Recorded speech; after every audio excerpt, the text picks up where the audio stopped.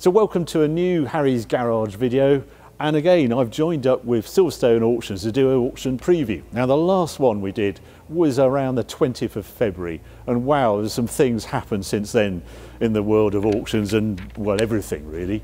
Yeah, complete lockdown. Poor old Silverstone Auctions had two auctions that have had to be postponed, but they're finally, with the government instructions to we can now do a little bit of work as long as we social distance it, they're going to have, the next sale is due on May the 23rd. So I'm doing a preview of that sale, and I've come down to Henry's car barn where all the cars are actually in storage ready for this sale and explain how it's all going to work.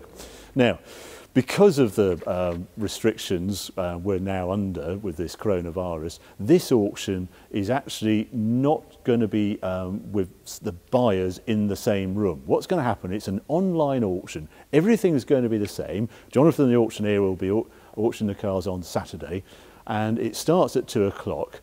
And to bid, well, you're either going to do it on telephone, online, or commission bid. So all that sort of stays the same. The one thing you can't do is actually be in the room on the day when the hammer falls, unfortunately. But it all seems, this trade, over the last few weeks of this lockdown, the one thing that has been happening is quietly in the background, these sort of cars, people have been looking at the classifiers and actually doing quite a lot of trade. So there's been quite a lot of interest in this auction. There's all sorts of stuff in here. So I think it's time to dive in. Now, there's a row down here that have all come from one particular collection, and they've all been in storage for a while. They've been sold as non-runners, which is not the whole truth, because quite a few drove in, but because they haven't had much maintenance over the last few years, they've been sold as non-runners. I think there might be some bargains to be had here. And there's unusual stuff. Have you ever seen a Ford Granada Coupe? I've sort of seen pictures of one of these. They weren't actually sold in the UK. This one has come in from South Africa. I don't think it's got even a guide price. So it's 80,000 kilometres. So yeah, there's some few interesting cars. I just wanted to show you, and that's one of them. Another one is this Rolls-Royce, a Rolls-Royce Silver Spirit. Again, a no reserve car, 30,000 miles, drove in here. What's that going to go for? I mean, it's a great big lump of car, but having owned that Shadow I've got for well, a couple of years now, these are such an occasion car. I'm sort of tempted, and it's in the right colours. It had a full service history, but the current owner can't find it, unfortunately, at the moment. But I've looked at it, it's not rotten, it's all been in dry storage. It just needs to find a nice home when someone's really going to look after it. So there's all sorts of other strange things. I can't go into the Vanguards, and there's a little Fiat 126 here. A coupe Rolls-Royce, a Corniche. Now, 77,000 miles. These cars, when they're in good conditions, are pretty sought after. You're talking 40, 50,000 pounds for one of these. This one, I think is guide. No, has it got a guide on it? I think it has a guide on it. No, it's no reserve. No reserve. I would expect that would be sort of £12,000 or something in the guide. But just rare cars. If you're looking for a project, I think that's a good one to go for as well. Awards. MG, goes on and on. There's actually one more car I want to show at the end that I've never seen in an auction before. Let's go and have a look at that. Now what I wanted to show you is this 1967 Citroën AMG 6. Go find another. They're the weirdest looking cars ever. The running gear in one of these is like a 2CV, deux chevaux. And it just reminds me of those French holidays I used to go on with my parents in the 60s and 70s. These were all over France. Never saw them anywhere else apart from France. This is actually French, this one, left-hand drive. And from the day they appeared, they are just the weirdest looking cars. They were meant to be the more sensible version. You know, 2CV to supersede the 2CV or the Diane 6. It had a bit more space inside. I see from the description they say it's a little tarred, the interior, etc. No, I don't think it is. That's how they looked, sir. I can remember them in period. That's about how they looked, all the interior. I love it. It's even got its original Citroën sticker on the back. But they had an umbrella gear change in the front, just coming out the dash, a single spoke wheel. So flipping French and so Citroën. I bet it doesn't fetch a lot of money, but there's a characterful car for you. Right, there's lots of cars to get through today. There's a bundle of them outside. Let's go and have a look at those now. Right, I wanted to show you this group of cars. First off, this Range Rover CSK. This is the limited edition they did, 200 of them, to celebrate 20 years of Range Rover. It's, well, obviously it's a two-door Range Rover when there was four-door obviously in production at the time. They added anti-roll bars and things. They gave it a chrome bumper, and they're pretty sought after. And if you're going to have a cool Range Rover, I would suggest this is the one. And this particular one, well, it's been lavished on it. It's had a restoration lavished all over it. There's a lot of money spent on this car, and it's pretty special. If I look at this, it's had £40,000 restoration in 2009. Having owned these Range Rovers, they do like to go rusty under the skin. They might be aluminium all here, but there's plenty of metal under the skin and on the chassis that needs quite a lot of work. So £40,000 on body restoration. And then it was owned by Lord Rothschild at the time, and he decided hasn't got quite enough performance, so he put a 5-litre lump in it with 300 horsepower as well. So in all, it's had about £60,000 spent on it, and it's probably the best CSK I've seen, a usable CSK, and it's guided at £50,000 to £55,000, which I promise you, if you try and get one in this sort of condition, it's a mighty expensive thing, and I think that's great. Yes, it's not original, but I think the next owner is going to really enjoy that car. Now, if you want a restoration project, let's have a look at the one next door. This is a Facelift Vega. Now, this one, 1960, and as you can see, it's not in a very happy state. This one was fully restored. Have a look at the history. Receipts on file for over £100,000 restoration. It then achieved a UK record price when it was sold, and driven by Quentin Wilson for BBC Top Gear as well. So it's a very famous car if it's had the hand of Quentin Wilson on it. But unfortunately, the fire, as you can see, has done irreparable damage to it. Weird, I mean, it still runs. It just drove out here. Things like the lights and the grille bits missing, they're all with the car. And I don't know, I just think the Facelift Vega is a wonderful thing, crazy French car. Basically, it was a take on, it was a French ultimate luxury sporting car. Had American V8 in it. I'm not exactly sure what spec this one is, but they went well, these things. Can't tell you what horsepower it is. Some of the parts, it's a restoration project, but it wasn't rusty. It had won all sorts of wars before it had the fire, and it's guided fairly sensibly at £50,000 to £60,000. I think you're going to put another 60,000 into it anyway. But there's something about doing a restoration, having done it. It was a journey, it's 2 or 3 years, and it's just wonderful seeing the craftsmen. So it's not all about values, it's the pleasure you get from bringing this back to absolute pristine condition. Now, a different car completely now, because this little Lotus Europa 1971 has had, again, so much money lavished on it, because it had a full restoration that's taken 12 years to get to this sort of condition. I have a bit of a soft spot for the Lotus Europa. I just think when this came out in late 60s and early 70s, there was one parked down the road from where I used to live, and it just looked the coolest thing, this wedge, this mid-engine little car, and had all the Lotus magic. It was like the badge on it. World champion car constructors, 4 of them, 1970, 68, 65 and 63. Lotus were untouchable for handling. They were the driver's car in this sort of period. And this Europa is sort of everybody thinks of the Elan, but this was Colin Chapman's. He wanted a mid-engine car to celebrate the race cars, and this is what they came up with. Now, originally when it first came out, it had a little Renault engine, and it was a little bit soft and a bit slower than it should be. But in 71, it got a twin-cam engine, and this is one of those. And it's not an ordinary twin cam, because during the £30,000 that was spent on this car, they tweaked the engine to 145 horsepower. There's got some additions I'm not quite sure about. Pinstripes around here, well, that is what you used to do in the 70s, but I'm not sure about this really extended dam. That is a bit excessive. But it's a nice colour combination. This, you know, Roman purple was a colour of the 70s, oatmeal interior. And if I lift the back of it, it's just really nicely presented under here. There's red cam covers, big 40s, and probably 45s. I haven't actually looked at their 45 carbs on it, open carbs. It's going to sound an absolute treat. And even though it's had all that money spent on it, it's guided at £20,000 to £26,000. It's done about 2,000 miles since being restored. It's one of those I'm going to be trying not to bid on, but I just think they're really nice things. And now, the heavyweight British car is this. This is the Bentley Bentley Continental Milliner R. This is a wide body version. This was at the end of the run of the Bentley Continental. There was the T, and that got the higher horsepower and things, and it was in a shorter wheelbase.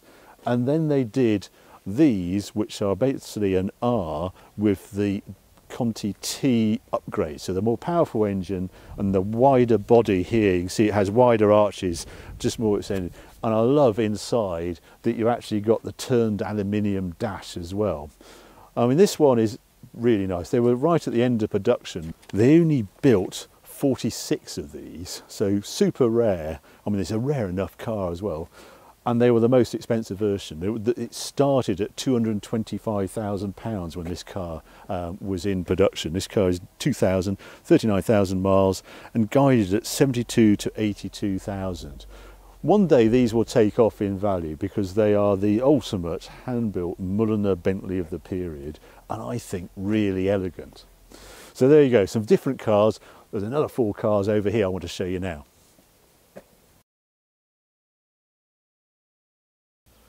Okay, the car I want to show you now is this 1977 Porsche 911 Targa. It's actually a 78 model year because it was registered right at the end of 77. That means it's first of the 3-litre engine. And I just think it's as tidy as anything. I just love the backstory to this car. First of all, I like this period because you've got the stainless steel hoop. It's so classic Targa 911. You also got a Targa top that packs up quite nicely. They have a clever folding mechanism. You can fit it underneath. But it's the story behind this little car. It's also in the right colours and the pinstripe upholstery, etc., and a cookie cutter wheels. Because this car was, the original owner bought it, very happy with it, done about 3,000 miles in it, went on holiday sort of Easter time, and got a phone call from the police, said, your car's been stolen. Oh no. And so that was that as far as he's concerned. But 9 years later, he had another call from the police, said, we found your car. And so this car was with a sort of lowlife for 9 years, who didn't sort of move it on, didn't break it, obviously liked it, and it was in excellent condition. So the original owner bought it back, and he then continued to own it to 2005. So it's sort of unbroken ownership up until 2005, apart from this 9 years with lowlife who nicked it and then sort of kept it in a barn, didn't know what to do with it.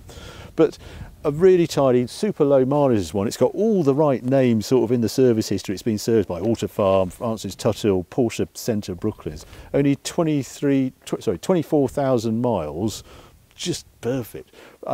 Guided at 55 to 65,000, which is top end, but it's a really tidy, and with that backstory, I can quite understand it. Now, next car I wanted to show you is this one. Now this is obviously a 2.7 RS, but it isn't. It's a replication off a 911Es. So it's the right period, and this is right-hand drive, and it originally lived in Australia. And then at about 90,000 kilometres, the owner decided, I want to turn it into a 2.7 RS. And it was fully done by people in Australia to a really high standard. So new engine, fortune spent on it to get it absolutely bang on. It was then sold to someone in the UK, I think it's 2013, and he then decided he wanted to do a bit more with the interior, tidy up the paintwork, and I have to say, I've seen so many of these 2.7 replicas. This is super tidy, this one. Genuinely beautiful paintwork. It looks like it's all been machine flatted, the right tires, etc. It is guided at 75 to 90,000 pounds, but it's one of those, the real ones are still 400,000 pounds or thereabouts. The base car, a 911E, is about the same price as that. So you're getting a 2.7 RS for the same price as the base car, and we're particularly tidy, and I'm just a complete sucker for the Viper green as well. Right, let's have a look at this Ferrari. So this is a 99 Ferrari F360, right at the start of production. It's got the F1 gearbox, this one, but I just love the red and the crema interior, and it's super tidy. This is only 7,000 miles from new, but what really attracts me about this one, this has had regular servicing despite the miles, and just been sitting there. This has been pampered and really looked after. And the thing about the 360, 355 that went before, some people, you know, prefer those, but they are fickle. They do have some issues with cracking manifolds and things, and on the body there's a funny joint where it's steel and metal and they crack there. They're as tough as nails as far as I'm concerned of 360. They really can do the miles. This owner unfortunately hasn't found out with only 7,000 miles. F1 gearbox does slightly devalue. If you've got the manual, they're more sought after, but that is as fresh as they come. It's a 20-year-old car with 7,000 miles on it and every single stamp in the book. It's guided at 65 to 75,000 pounds, but if you're after a 360, I would suggest that's a particularly tidy one. Another favourite of mine, the Mercedes SL55. I had a brief period of sort of owning one of these when I was at Evo, and it was a shocker. It was the first time that supercharged engine was introduced, a 5 litre supercharged, 5.5 litre, sorry, supercharged engine. And it had, boy, did it have some muscle. Two things, I'd ordered one of these, an SL500 with a folded top. Mercedes says, well, we're not going to tell you, but we're just going to delay your order, and delayed it a few months, and then they announced this one. And I basically got the second car in the UK. A certain Mr. Dennis at McLaren got car number 1, but I was very lucky to get car number 2. And mine was black and it had these turbine wheels, and what a weapon it was. I didn't keep it very long, but I can remember during the time, the engine is completely dominant of this car. It is thunderous. So during my time with Evo, I remember talking to Gordon Murray about this car, and he was absolutely livid when this came out because he was working on the SLR behind the scenes at McLaren, and Mercedes lent a de-restricted SL55 to Automotor and Sport for their annual high-speed test in sort of December, and this thing did 200 miles an hour because it had the speed restrictor taken off it, and there was Gordon Murray trying to develop the SLR. He said, well, am I meant to be doing that if they're letting this out to the press? So they are extraordinary cars. This one has only done 25,000 miles from new, and I think that's, you will be surprised. Whoever buys this was in for a shock when they actually go and see just how quick it is. And it's guided at fairly sensible money, and it's guided at 25 to 30,000 pounds. They're always going to be worth that. I think that's a great buy, and I'm quite fancy having another go in one of those cars because I've only got fond memories of it. Right, there's some more cars around the corner. Let's go and have a look at those. I'll just pull this one out because this is DB9 Volante. This is a 2005 car, and these are getting to sort of what I think are a bit of a bargain price. The only downfall with the DB9 is they sold really well, and there's a lot of them in the market. So this Volante, 45,000 miles, there's a little bits of tyre and do. I'd like the seat to be cleaned and things like that, but that is guided at 25 to 30,000 pounds. It's a V12 auto Aston Martin, very elegant. I think the design is really aging extremely well. But there's an unusual car beside it, which is really nice to look at. This is a Maserati Merak SS. So this has the V6 engine. This is very late in its production. What year is this one? 1984. 16,000 miles, unrestored, all with it. Lovely interior, sort of cloth interior with the sort of tartan pattern as well. There are things on it. Somebody's dropped on the bonnet there, that sort of thing. It does tell me though this car is basically untouched. What with the V6, obviously there's the V8 versions of these, the Bora. The V6 Merak meant you got two little dinky rear seats in the back. But I just think it's a great design. I love the Campagnola wheels on it as well. Super rare thing. And you get this all looking right. It's one of those that will be sort of sought after at shows and events because they're so rare. 16,000 miles from new, 220 horsepower this version, and guided at 65 to 75,000 pounds.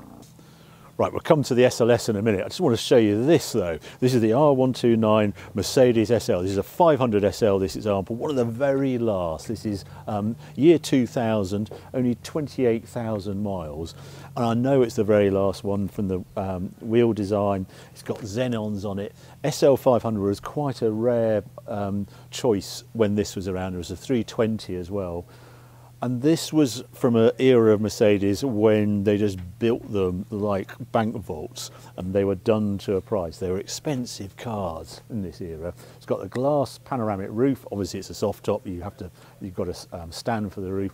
But they are such quality cars, these. I've got a real soft spot for them because it's what I think is real Mercedes engineering in the era.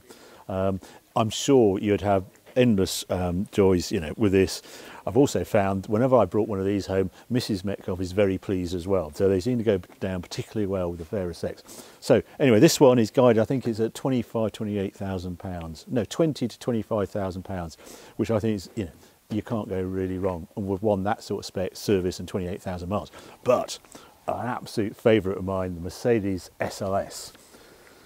Now, when this came out, it was a real statement car. Mercedes wanted to do, they had the SLR with joint venture with McLaren, and they said, no, we can do this in-house. And this car was the result with the gull-wing doors. Such a statement. Celebrates obviously their Mercedes 300 SL previous era, the Mille Miglia famous one. But what a car this was. So this got the 6-litre twin turbo engine, 604 horsepower, proper thing. And it even got the dual clutch transmission in the tunnel, sort of carbon bodied as well. Little backstory on this car.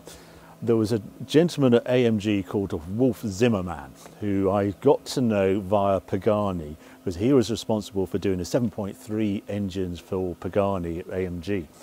And this was part of his remit as well, of developing this SLS. I went in a very early one, and he was showing the paddle shift gearbox. He says, I want to make sure they never put an automatic gearbox in this. I don't want the bean counter to say, oh, can you make it cheaper than an automatic gearbox? So he made the transmission tunnel really narrow, so you could never get an automatic gearbox in it. It has a dedicated dual clutch transmission, this car, transaxle in the back. I think these have collector label written all over them. They're never going to do a car like this. Beautiful weight distribution, a proper GT Mercedes, the gull-wing doors. This one is really low mileage, 13,000 miles, lovely colour combination, and it's guided 125 to 140,000 pounds. They've come up a bit, but that's still, if you buy that for 125,000 pounds, well, I'm very jealous, right? Not a little group of cars over here. Now, a slightly unusual XJS. I've pulled this one out because it's the first one I've ever seen in an auction, because this is the Le Mans version of the XJS. Jaguar won Le Mans in 1990, and to celebrate, they did a limited edition XJS, and this is one of those. They only built, I think it was 280 of them. This is car number 58, and you recognise them by the sort of twin headlights. Yes, US got this as well, but this is a UK spec car. This is sold Stratford of Mayfair. This was originally registered January 91. You've got sport suspension, and you've got these crossed alloy wheels, and you open the door, on the sill it says number 58 Le Mans. Proper rare car, seems to be very good condition. We just spotted a different colour coach line on it for some reason, and it's guided at 20 to 25,000 pounds, but it's only 24,000 miles. It looks to be in perfect condition and a pretty rare car. Now, this is a strange car, this Jaguar D-Type. Its base is a 1962 E-Type, but it was built by the best in the business for D-Type replica. It's almost isn't a D-Type replica, it's a blueprinted proper car, and had FIA papers that actually just run out in 2016. But it's guided very sensibly, so I've pulled it out. Now, the one strange thing, the elephant in the room, is this roll cage. And apparently this car was used for passenger rides, etc., and with a sort of track experience company, And the one thing that their insurance company insisted on was a roll cage. It's dead easy to remove. It's just bolted in. It's just because of its just last few years it was doing these passenger rides for people to experience what a real D-type is. But there's a lot of original D-type parts on this car. Wheels, gearbox, carburetor. The engine is correct as 3.4 straight 6. And disc brakes all around. It wouldn't take a lot of work to get its FIA papers back on this because they only ran out in 2016. And then you've got entry to all sorts of things. With D-types being in several millions, I think this is very sensibly guided at 225, 275. It just looks a bit strange with that roll cage, but underneath it's a proper bit of kit. Now, I've just pulled this one out. We've done a lot of SLs, it seems, today, but this is an SL65. This is sort of special order car because this was the first SL that went over 600 horsepower, 604 horsepower. I've done quite a few miles in one of these. It is what my dear friend, sadly passed away, Russell Bolden, would call weapon grade. This is a weapon grade SL, V12, twin turbo, monster power, 604 and 770 foot-pounds of torque. Looks the part, extremely rare, and I think it's a collector car potentially in the making. I love the colour, well I would because it's purple, but I think it's guided at around the 45–50,000 pounds. It's one of those, go find another. Right, lovely little group of BMWs next. Okay, I brought these three BMWs together and they're all owned currently by JK of Jamiroquai and they are absolutely stunning. I want every single one of them. 3-litre CSL, this is 1972, this is the lightweight version of this epic German touring car racer. You saw them on track in the 70s in the wonderful M colours with the Batmobile, the sort of the big wing on them, but this was the gentleman's road car version of it, limited, just over 1,000 of them built, and this one is just perfect. There isn't a speck of rust, it's all been rebuilt and looks wonderful in these colours. It is guided at 135 to 155,000, but it is, Silverstone admit, it's the best they've seen. It's the best I've seen. Bucket seats in it, that sort of wood dash and that howling straight 6. Then there's this. Now, we looked at a few M3s, E30 M3s, but not quite like this one.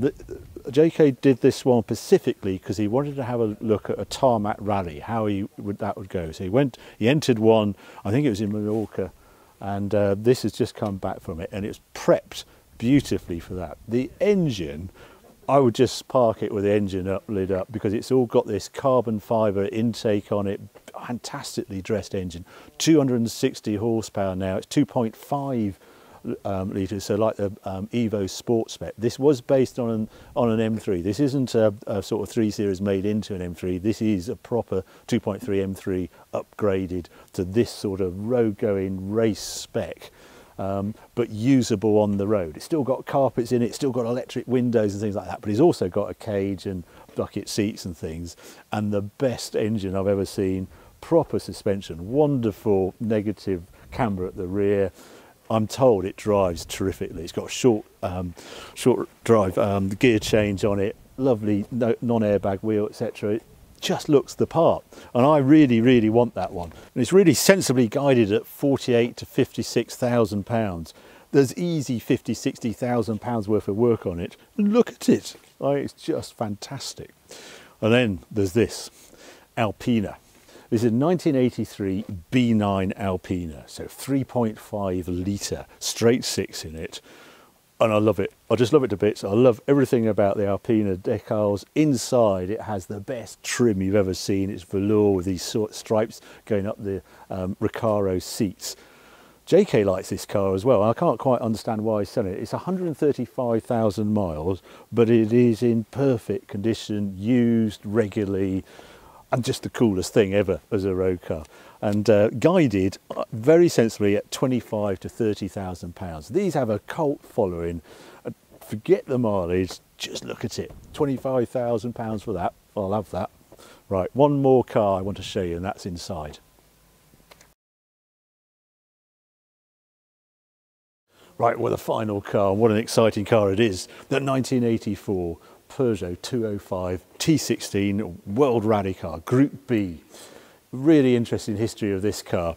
This was built actually by Peugeot Sport UK for a US rally enthusiast because he wanted to race it in the States. There's works cars out there. This is sort of semi-works. Everything, it's an E1 Evolution 1 and it's done everything. All the rallies, I love the signatures. All the World Rally Champions have signed this car. It's a car, if you ever go to Goodwood Festival of Speed, this is the Peugeot 205 T16 you see rattling around there, Race Retro, all sorts of places. Really, it's spent a lot of its time doing competition. It was first in the States. Original owner sadly died in a plane crash, and it then actually went to New Zealand and it raced a lot over there and then came back to the UK and has been racing here as well. But look at it. It's such a wonderful era, this Group B. And this car being built by Peugeot Sport UK is actually much better value than the real works car. And it comes with a complete spares package. And because it's been regularly used, there's no recommissioning to do on this car. It's ready to go as you see it. And it's just, but even if they turn the petrol taps off, just look at it. Look at it in your garage. Registration I love on it as well. It's 205 T16. Because these are sort of road cars, because they have to drive between the stages. It's guided at £260,000 to £290,000, which sounds a lot, but it's about half price of a World Rally car. There are so many more cars I wanted to show you in here. There's a couple of Elans there. There's a Rally Elan that's just come back from the Monte Carlo Historic. Aston, Spectre, Defender, all sorts of things in here. Oh, really wanted to show you the two. There's some Porsche 944 turbos, which I think are looking really good value around the £20,000 mark. Loads of things. The sale is coming Saturday. We've got a bit more time with this auction between this release going out and then the actual auction itself. It's Saturday, May the 23rd, starts at 2 o'clock.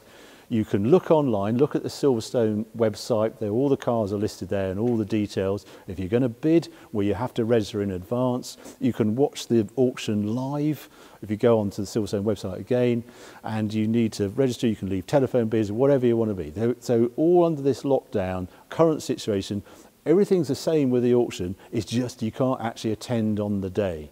Again, if you want to view any of these cars, you have to phone up in advance and they give you a 1 hour slot to have a look at the cars. So there you go. I love doing these auction roundups. I hope you enjoy them as much as I do as well. If you do, well, keep watching, keep subscribing, because there'll be more videos coming along very soon.